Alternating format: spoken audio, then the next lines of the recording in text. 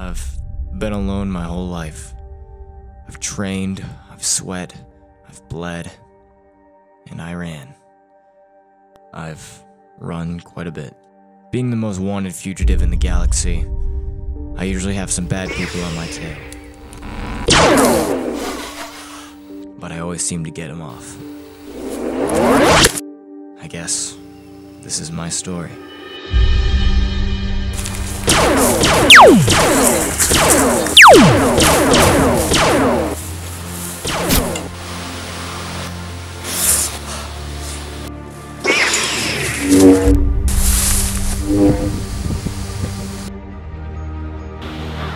It's been a pleasure, but I got a blast.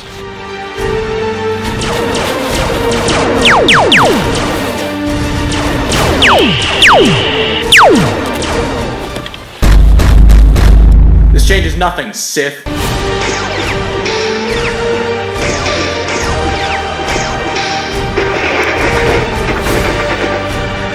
Expect me to know you, yet you refuse to reveal your face or tell me your name. You don't need a name or a face when you're an outlaw.